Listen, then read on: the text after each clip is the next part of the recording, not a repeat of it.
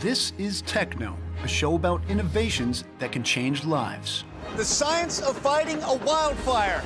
We're going to explore the intersection of hardware and humanity, and we're doing it in a unique way. This is a show about science. Oh my God! By scientists. Tonight, TechKnow investigates shrimp safety. Seafood by nature is a high-risk commodity. Americans love their shrimp, but most of it comes from countries that use extensive antibiotics that could make you ill. Now, TechKnow goes inside the federal testing program. I'm making a shrimp powder. That's supposed to protect the food supply. Dr. Shini Somara is a mechanical engineer. She'll share the results of her investigation. Now, how dangerous is that for human beings? And I'm Phil Torres. I'm an entomologist. I visit a shrimp farm in the middle of Indiana. Yes, Indiana. That could revolutionize the industry. Wow. This is like a little laboratory here. Yes, it is. And a shrimp farm. Cara Santa Maria is a neuroscientist. Imagine that you are one of the first to take a trip to Mars. This is the definition of pioneering. That's what makes it exciting. That's our team. Now let's do some science. Hey, I got some.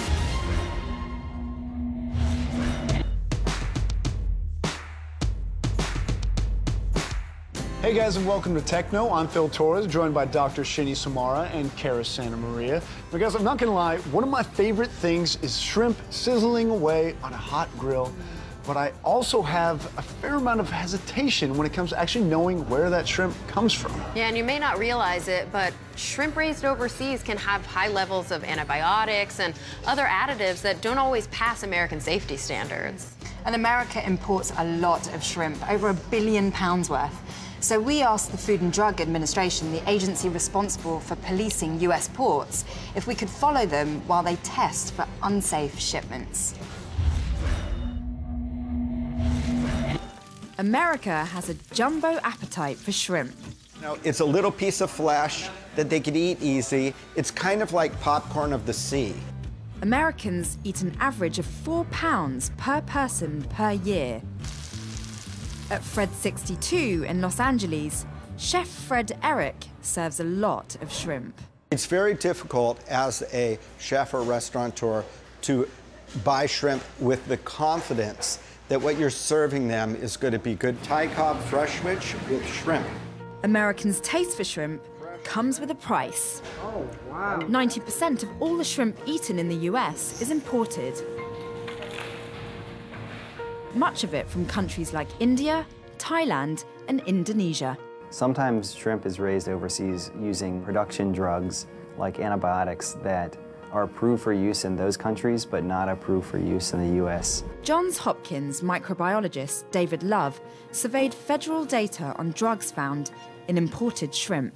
Some of the top drugs that we found in shrimp were nitrofurans, chloramphenicol, tetracycline, sulfonamides, and streptomycin. What does it mean for the consumer to be exposed to antibiotic-resistant bacteria?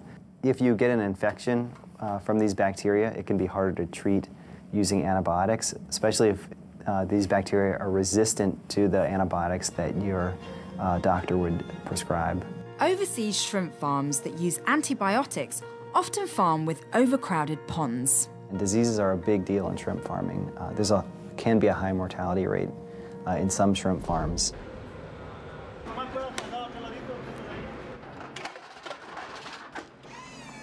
The Food and Drug Administration polices shrimp imports.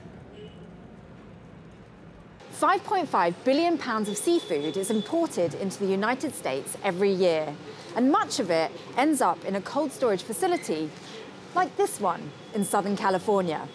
But only a tiny fraction of all of that seafood is actually inspected. So we've come here today to find out exactly how the FDA does that.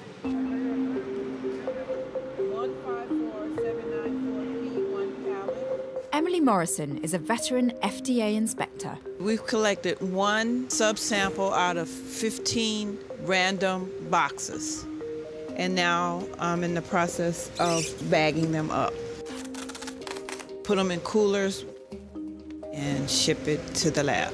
A computer system red flags imports believed to pose the greatest risk, based on country of origin and a company's past history of violations. Seafood by nature is a high-risk commodity. Dan Solis heads inspections at the Port of Los Angeles. So there are many boxes here and they're all packed full.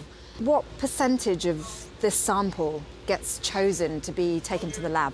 So FDA reviews all electronic transmissions. We utilize things like foreign inspection, domestic inspection, whether it was sampled in another port. All that information is gathered within the PREDICT application, and then that shipment will be given a risk score. The higher the risk score, the more chances one of these officers will sample that shipment.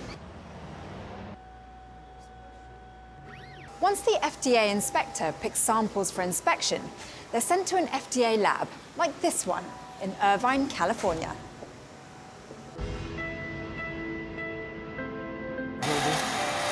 Are you making a shrimp smoothie? I'm making a shrimp powder.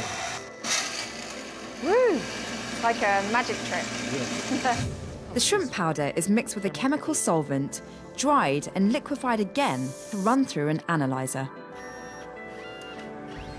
Kai Wang is an FDA chemist. So Kai, the results are in from the tests. What are they showing us? In this case, the compound I'm looking for is nitrofurans. And how dangerous is that for human beings? Nitrofuran is dangerous for human beings because it's carcinogenic. The FDA action level for nitrofuran is at 1 parts per billion. 1 parts per billion is equivalent to looking for 1 gram of salt in an Olympic-sized swimming pool. Wow. So how many parts per billion is this result? I would say it's about 1 to 2 parts per billion. So 2 grains of salt in an Olympic-sized swimming pool, and you've managed to find it in that vial. Yeah. That's incredible. So that batch of shrimp is not allowed in this country, essentially. It's not going to be allowed in this country. The FDA simply isn't testing enough on the imported market to really find all of these violative residues. Dr. Urvashi Rangan headed a study of imported shrimp for the June 2015 issue of the influential magazine Consumer Reports. Of the 205 imported farmed samples that we found, 11 of those actually had illegal residues of antibiotics on them. That comes out to about 5% of the imported farmed shrimp samples being contaminated with an illegal antibiotic residue. The fact that the FDA only tests about 0.7% of all the shrimp in this country for those antibiotic residues suggests that the agency is not actually testing enough shrimp to catch the amount of illegal residue products that may be coming into the market. However, many of the countries that export the shrimp permit the use of antibiotics. When you feed low levels of antibiotics every day, you're not feeding them enough to necessarily kill bacteria. Those bacteria can become resistant to those antibiotics, and that can make those antibiotics less effective in people if we're infected by those bacteria. Just as worrisome was the number of shrimp that tested positive for bacteria. We found about 1/3 of the shrimp that we had Vibrio contamination. Vibrio is one of the few foodborne illnesses on the rise. 7 of the samples we found had MRSA. That's concerning too, and that's probably primarily associated with the amount of processing that goes on with shrimp production. Both have the potential to cause illness, although through the cooking process they can be killed. We do know that there are shrimp farms and shrimp production practices that are doing a lot more to address those issues, that are addressing hygiene and addressing other issues so that they aren't heavily reliant on drugs or other chemicals.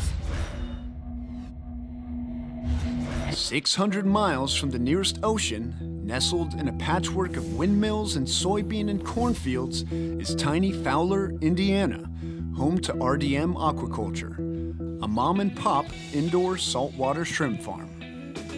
Hi, how are you? Very good. Hi, I'm Daryl. Daryl, very And nice I'm to meet you. Carlina. Welcome to RDM Shrimp. Let's go.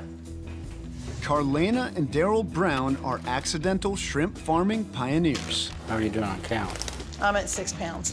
With their 24 basic backyard pools as growing tanks, they've perfected an indoor system with 0 waste, no chemicals, and a 90% survival rate. That's 1/3 higher than traditional outdoor shrimp farms. Wow. This is like a little laboratory here. Yes, it is. And a shrimp farm. Yes, it is. We do 9 tests every single day. We do temperature, dissolved oxygen, nitrite, CO2, salinity, alkalinity, pH, ammonia, and flock. As you can see, our water is brown. The test we're doing here right now is we're trying to see how much bacteria is in our water, and we call it a settling. So you're basically waiting for all this bacteria to go to the bottom, and that tells you how much is in there. How much we have in it, exactly. And if we're over a certain level, then we have to get it out of the tanks. Otherwise, it's going to start suffocating out the shrimp. That's very important. That has to be done every day. Basically, we're not even shrimp farmers anymore. We actually call ourselves guardians of water. As long as the water does what it's supposed to be doing, the shrimp do just fine. We add no antibiotics, no hormones are ever added into our tanks. You heard that right. No antibiotics, no hormones, just fish food, salt, and baking soda. It's called a heterotrophic biofloc system, a process that revolves around bacteria. And now it looks very brown. What is this brown that I'm seeing? The brown is the bacteria. The bacteria is what eats all their waste so that they can survive without a major filter system. Here's what's happening below the surface. The shrimp eat their feed and excrete ammonia. The bacteria turns that into toxic nitrites. Other bacteria turn that into benign nitrates. And as the water is aerated, the nitrates turn into a harmless gas, and around and around. How long have you had this water? 4 years. And how does that compare to other shrimp farms? Most of them don't have water that long. We, by mistake, actually kept our water. It's like it's maturing. It's like wine. Yeah, it does. And we just found out that the older it gets, the better it gets. And so too for the shrimp. The growing process starts every month with about 250,000 newborns called post-larvals, nicknamed PLs. Now we're going to show you about our PLs. And when they come in, they're the size of an eyelash. So it's hard to see inside this water, but how many shrimp are actually in here? We stock about 17,000 each one of my 6 tanks here. So what are all these tubes coming down? Those are air lines. And that adds the oxygen? Adds their oxygen, and it keeps everything in suspension. Because if this stuff settles, I only have 20 minutes and they're dead. 20 minutes? 20 minutes and they'll be dead. Everything here seems so precise. It has to be. It's Mother Nature.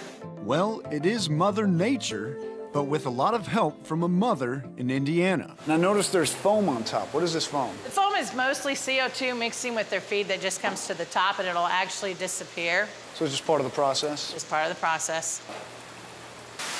Hey, I got some. Yep, you did. Look at that. Wow. So this is not what you see in the supermarket when you get a shrimp. No, because like I said, they can't be frozen with the head on. They're very translucent.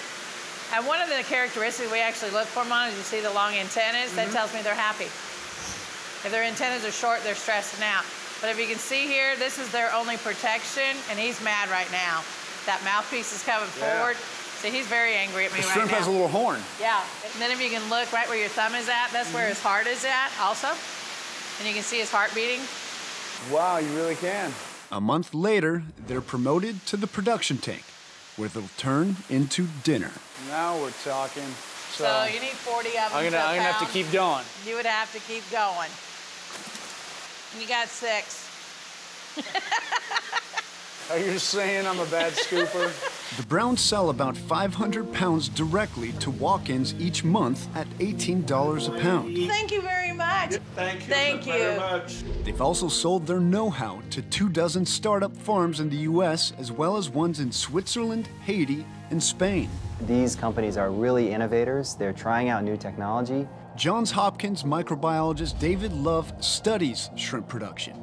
He gives the production like the Browns a high grade, with one caveat, one that could ultimately make or break in the business world. A lot of these farms might start out with a bang, but then fizzle after a few years because they don't make money. For the Browns, shrimp farming is paying off. No financial fizzle, only sizzle, as the business continues to grow. Is it ready yet? Just about. But the proof of their success is what ends up on the plate. And in this case, innovation tastes pretty good when served with a profit. That is so good.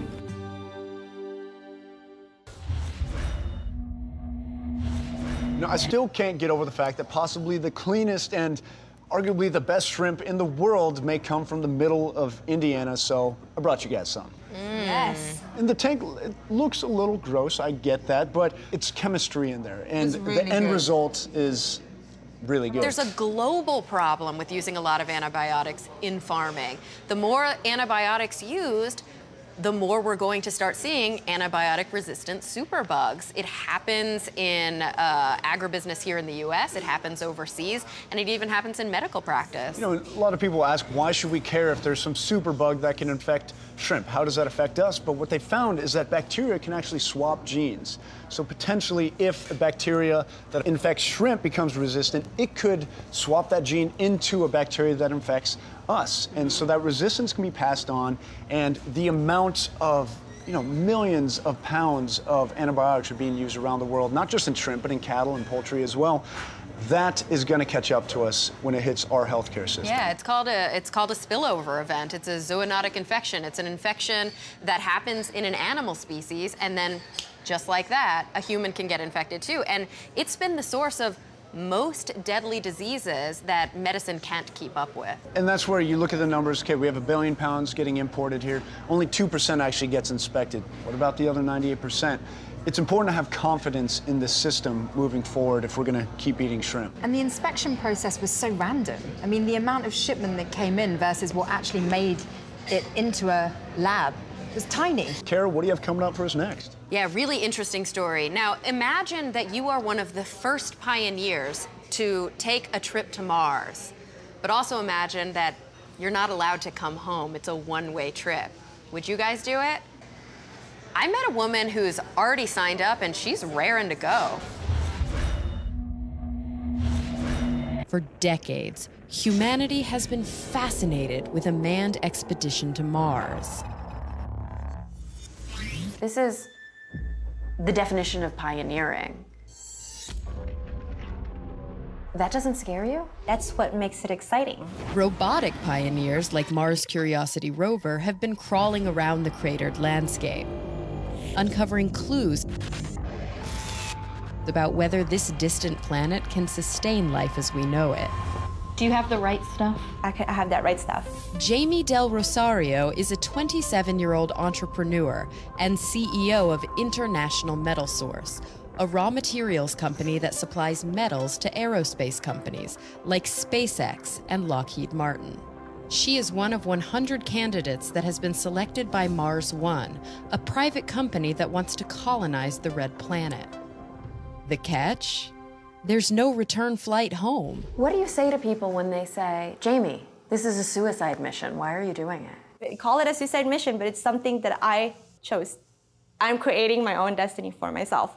And if it's a destiny that would help humanity, I'm all for it. According to Mars One, one of the main goals of the project is to establish an interplanetary species to preserve the human race.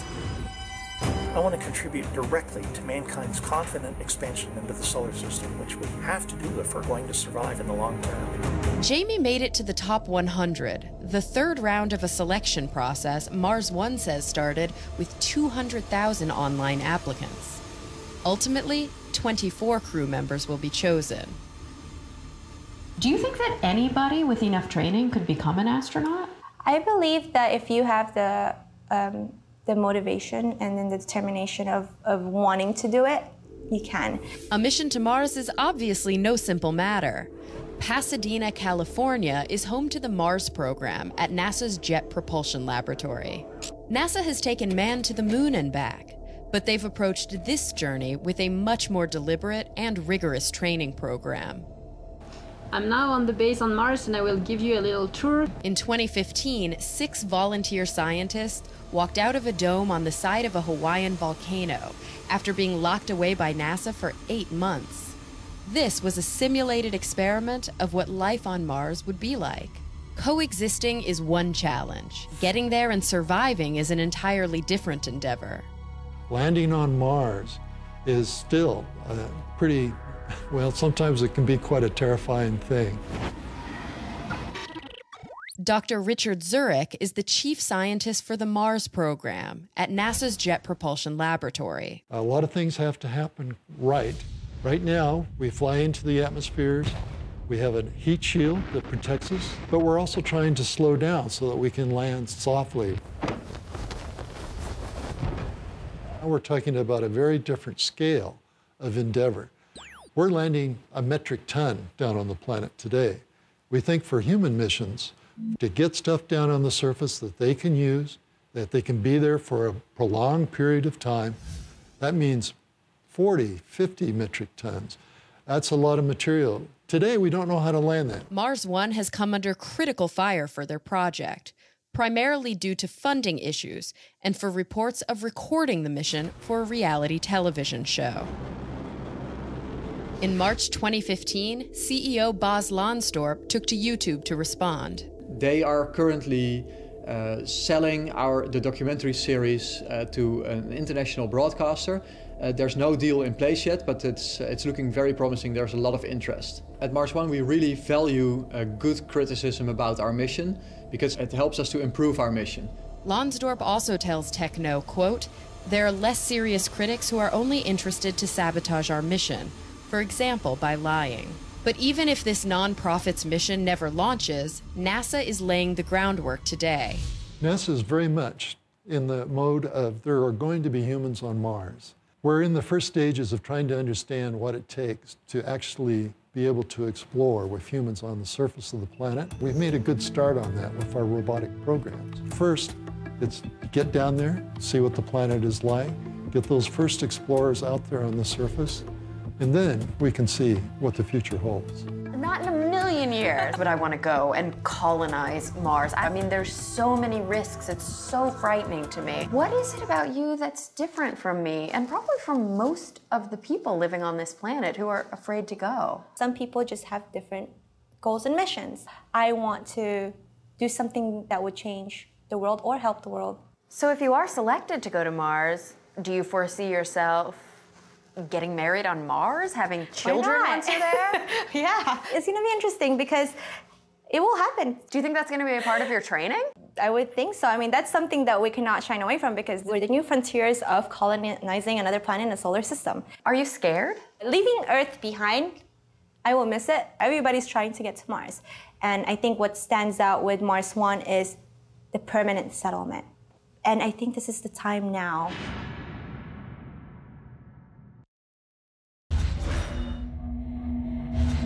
So I'm really interested, you guys. Would you sign up for a one-way mission to Mars?